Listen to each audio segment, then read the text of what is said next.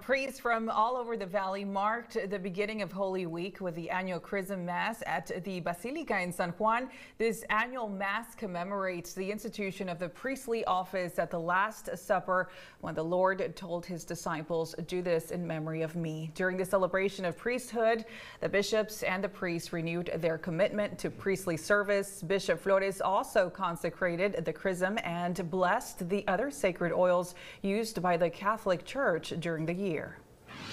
The Mass is special because it is part of our beliefs that the anointing of the sick and the oils that bring us into the Catholic family, the baptism and the communion and all the sacraments that makes us part of this beautiful family.